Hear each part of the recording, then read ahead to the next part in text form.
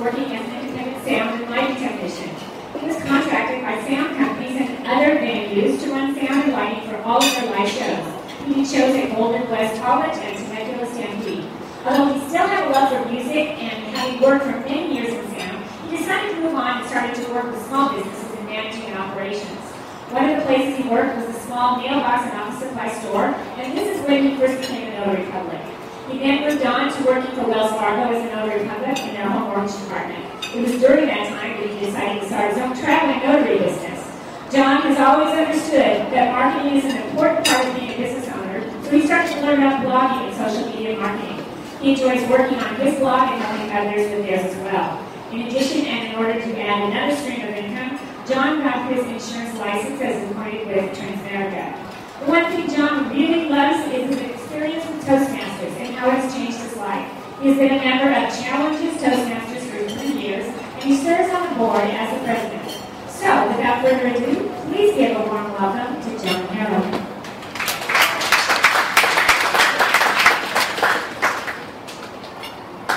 Who here saves money? Anyone? Very good at it? I expected more hands than that. I really did. I was going to talk about notary stuff, but I thought, would I have to tell you Dave was more important? And the notary does get sort of boring just about signing your name all day, because that's what I did at Wells Fargo. Less and less Americans actually save money. We find in other countries, people save more money there. Even for retirement, nobody is saving money. This hit me hard one day, believe it or not. I like to go out to dinner. And then on Friday nights, went out to dinner night with my good friend. My good friend is an entrepreneur like you guys in a refrigeration company. And we were in a Mexican restaurant eating tacos. And I love eating tacos for Friday. And he was sitting there. And he looks up to me. And he goes, John, do you have retirement? And I said, Philip, no, I didn't have retirement. None at all. And I go to him, Philip, do you have retirement? You know, you're a business guy. You should have it all worked out. And he said, no, John, I don't have it either. More people are going to hit the age of 65, and they're not going to have any retirement at all. And you might even end up working at Walmart. You know, as one of those greeters at an old age, I don't want to be there. So this really got me thinking, and this is actually how I got into doing this, because I started to think about my retirement, my future.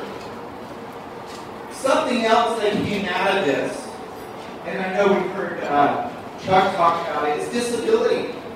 As business owners, what would happen to you if you got injured?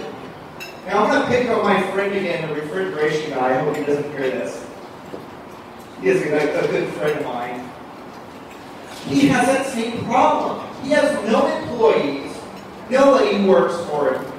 If he gets injured at his job, he's done.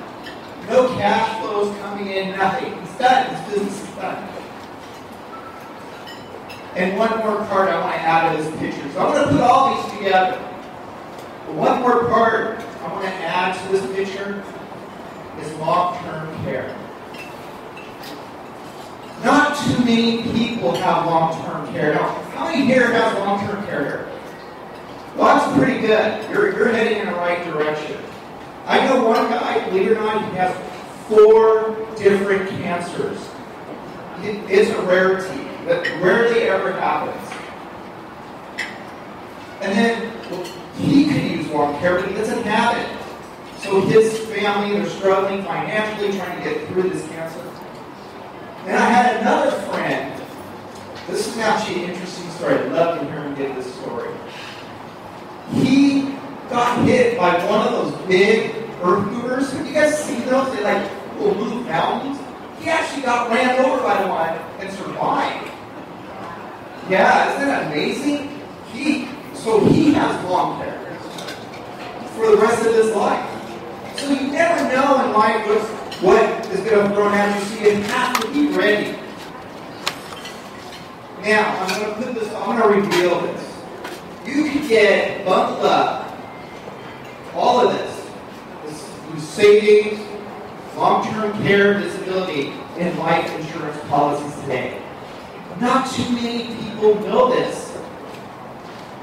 With life insurance, I have savings with my life insurance now, which is actually tax exempt. So I got a savings part to my life insurance,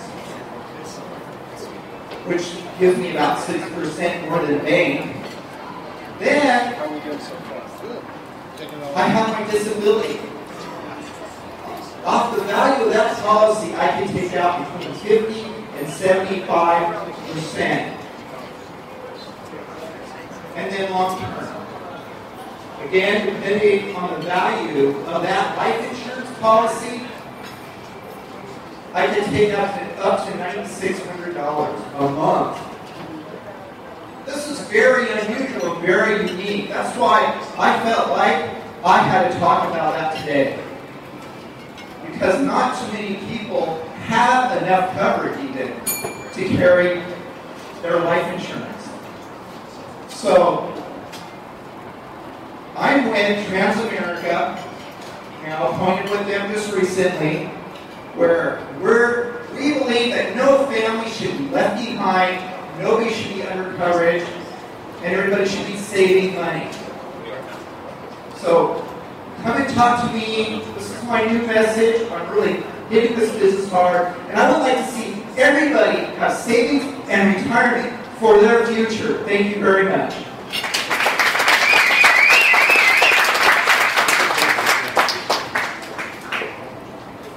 Thank you very much, John. If anybody has any last minute leads that you'd like to write down, they're coming around to your mouth, and also going to this commercial, that'd be wonderful. Thank you. Okay, our second speaker today, Susan Johnson, is a credit repair consultant with Klein National Credit Repair. Her office is located in Mission Viejo. However, her business serves clients throughout the United States. Susan has a Bachelor of Science degree in Finance with